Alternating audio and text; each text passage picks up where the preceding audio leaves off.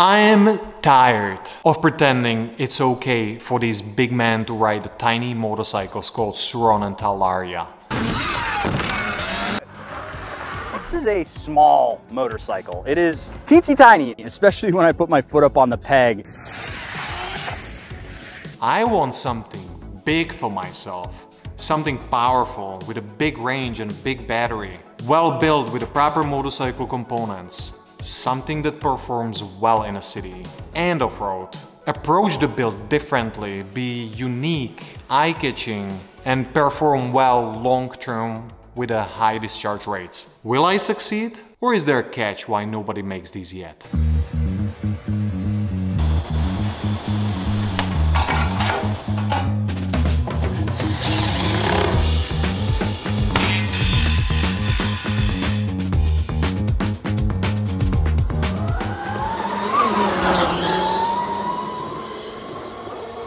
I'm over 6'2" and I want a full-size motorcycle. I want the battery to last a long time, so it needs to be overkill, so it doesn't get ruined with a high discharge and high charge rates. We are gonna incorporate the built-in charger again, but this time we're aiming for 4 kilowatts charging power. I love this part because I went through the hustle of carrying the charger in my backpack, and this is going to be lovely. It needs to have heavy-duty components like rims, tires, suspension. And lastly, it needs to be easy for manufacturing. Simple design, minimum parts, minimum procedures, while keeping the quality high. I noticed a lot of manufacturers copy the same formula for frames that have been around forever. The problem I see is these frames were made around completely different hardware, like a fuel tank, combustion engine, or a starting battery. I think this new tech deserves a fresh approach, and I'm willing to take the risk. Knowing the right battery configuration first is the most important. I want a lot of power and a lot of range. I decided to aim for a 4.6 kilowatt-hour power bank capable of 630 amps discharge. We're planning on using only half of its rated power to maximize its lifespan. It won't ever degrade from excessive riding, fast charging or overheating. I want this bike to be durable and last as long as possible. We're making a base holding all the components and attaching the seat post, carrying rider separately. This concept creates a platform. A platform where we can completely redesign the whole seat post to work better for a hunter or a delivery person, post office, police, and so on. The spine is like a separate entity which can be added to for a variety of purposes. It's relatively easy to make a skeleton around all these parts, but I don't know how to attach the motor and the swing arm to the frame yet. Having a functioning prototype should not be such a problem, but I want this to be a good-looking motorcycle. Every detail, every angle matters.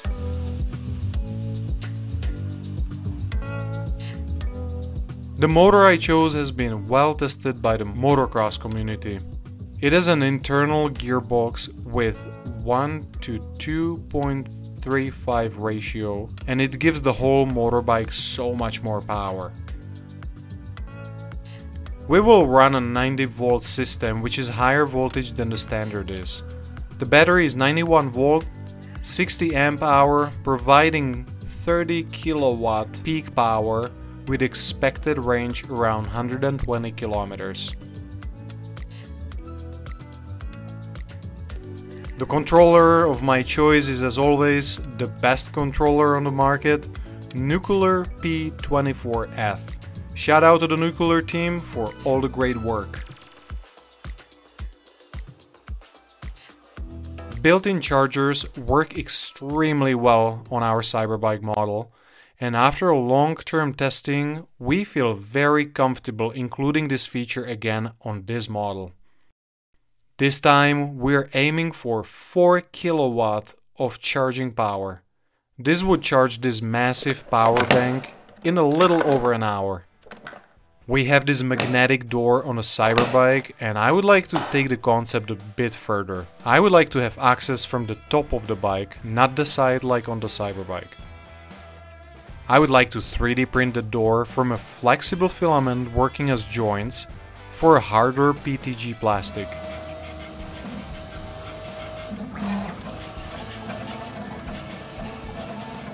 Imprinted magnets would keep the door in a closed or open position. I think this flexible door with clipping magnets would add to the good feeling of the user experience.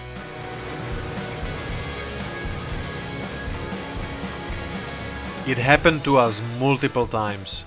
We thought we had the right formula, exported all the files for production, and discovered right after fundamental mistakes, like the battery not fitting into the frame. It is always a bummer feeling, like a dead end, but what do? Quit now? No way. Just suck it up and move forward. It is a constant trial and error. Big benefit at least is we make all the mistakes in the 3D only, not wasting time and resources with physical mockups.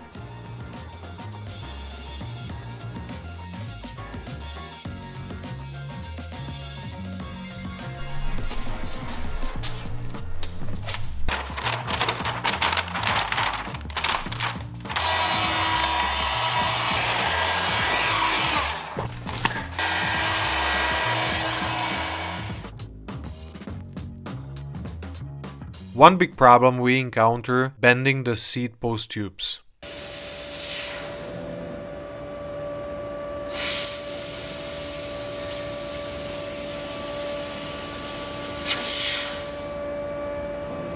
We made a custom-made die for bending tubes and learned the hard way there is a minimum radius a tube can bend without deforming.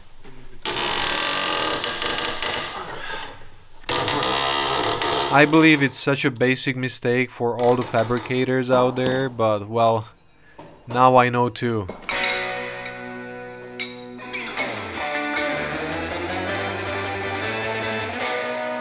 Few months ago we built a frame jig. It's a structural part we can mount our frame parts on to hold them in the three-dimensional space, always at the same place and angle. This way we weld the frame together and it's the same exact geometry every single time. I invited a welder also named Pavel and we quickly became friends. Pavel is a real professional and immediately convinces me he is the right guy for the job. He gives us a lot of feedback on how we can make things better for him to do his job. We discuss what parts are important to be welded and what parts will be less stressed. This first frame is just a proof of concept and I know it will end up on a workshop wall one day. So it's not particularly important to make the welds nice. I want speed this time instead, as I can't wait to ride this thing.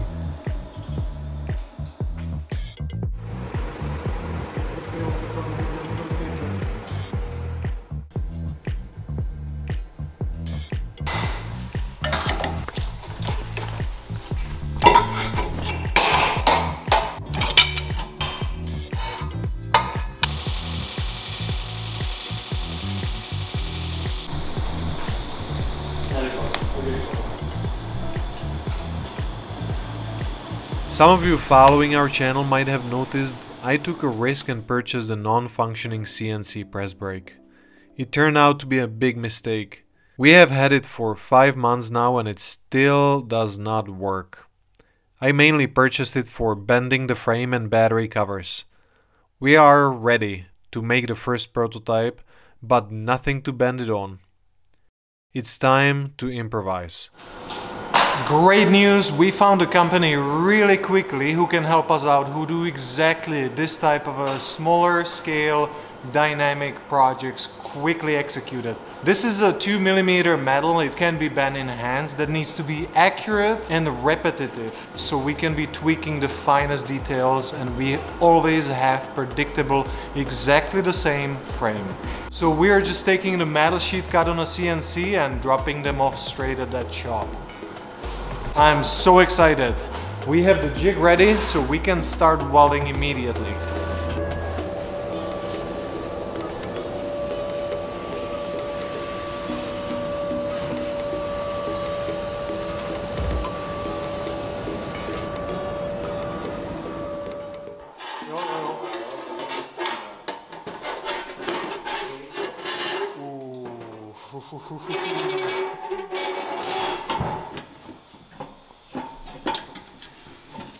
Bacha, to něco neskřípne?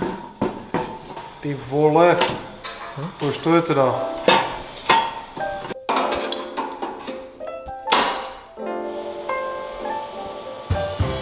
This is unbelievable. Mission succeeded.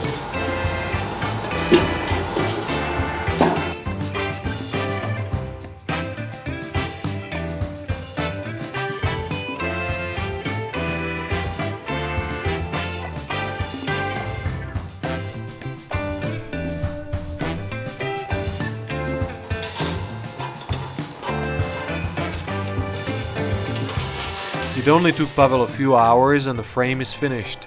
All the tolerances, mistakes and imperfections are exactly the same. Let's start mounting the components. Fantastico.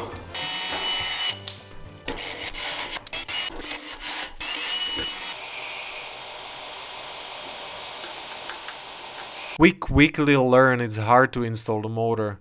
We underestimated how tight the fitting is, so we have to grind off a few sharper corners to slide it in correctly.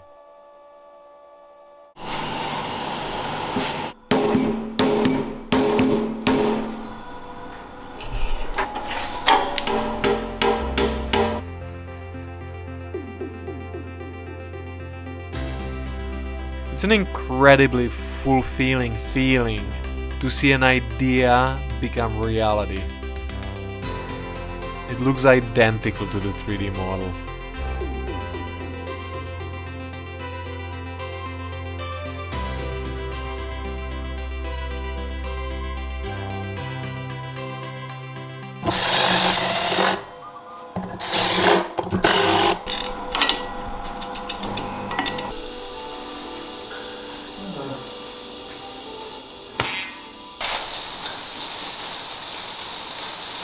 Raining. Oh, luckily it doesn't impact me. I like that. I like that a lot.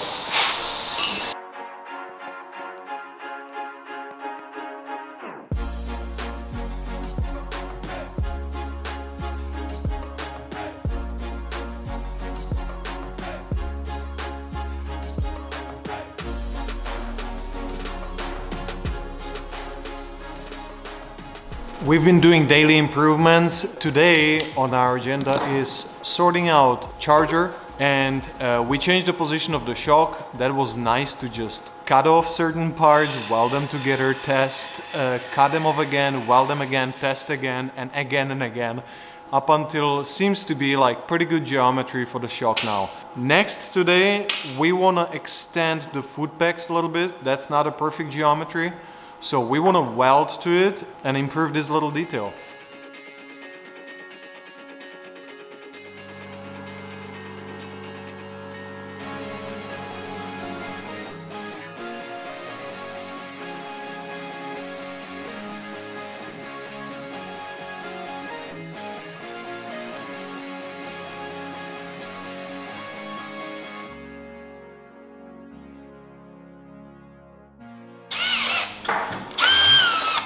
I feel very privileged at this last phase to be mounting on the top and the bottom cover and enjoying myself how the finished product looks like.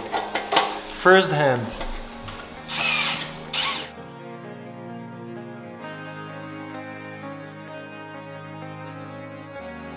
This is first charging. I'm so excited.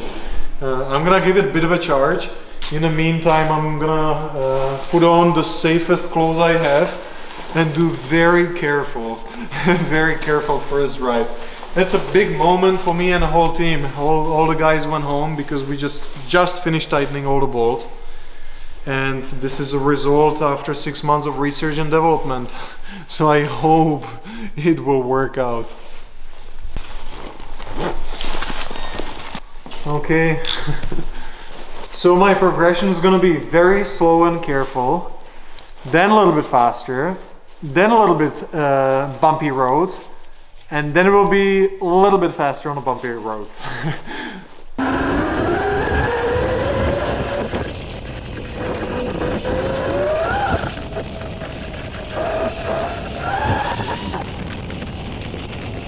Wow, that feels rock solid. I like the wide feel. It's like bulky and it has a lot of power, and I hear the mechanical sound of the transmission in the motor. It's ridiculous, wow. I want to file off part of the frame because chain is hitting it, and then I'm going back on the road.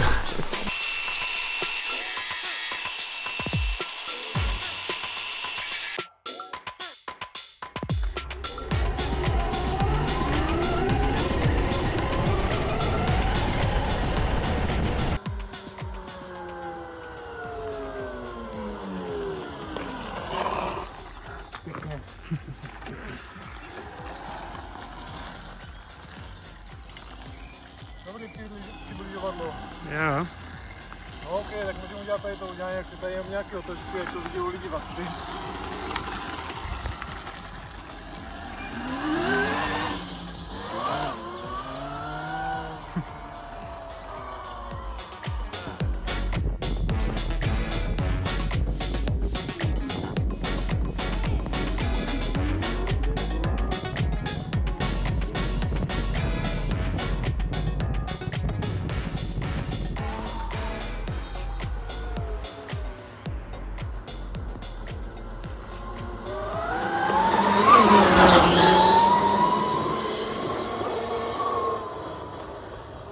Okay, wow, how do I evaluate this? I really love how this thing turned out. This has been my dream for a long time, and I just can't express how happy I am. The battery is massive.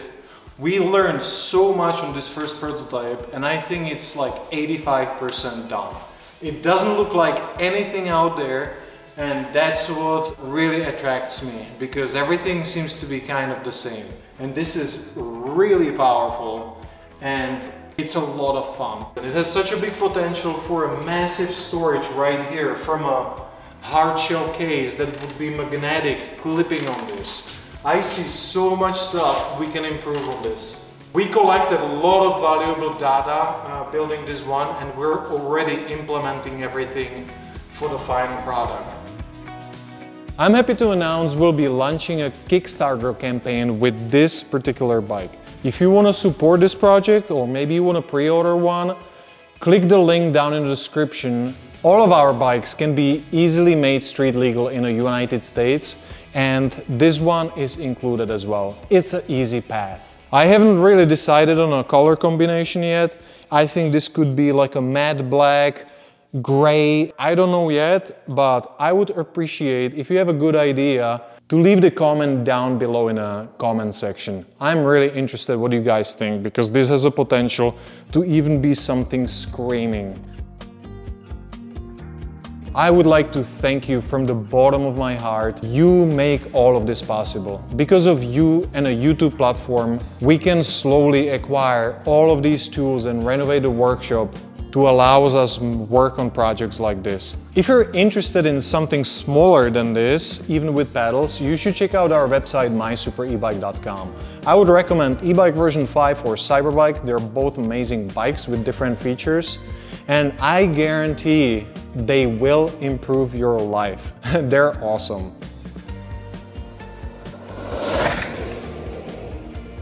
Lastly, make sure you subscribe to the channel and click the bell notification down below so you don't miss the following video where I'm going to be testing it and implementing everything I learn. Thank you again.